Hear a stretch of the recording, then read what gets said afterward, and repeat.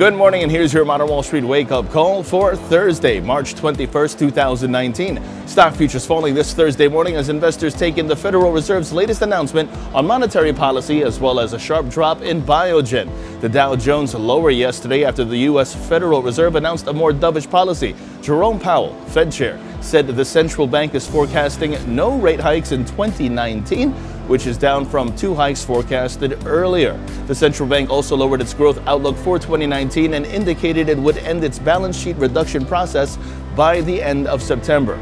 U.S.-China trade also in focus for investors after President Donald Trump said on Wednesday that Washington's tariffs on Beijing could stay on for a substantial period of time.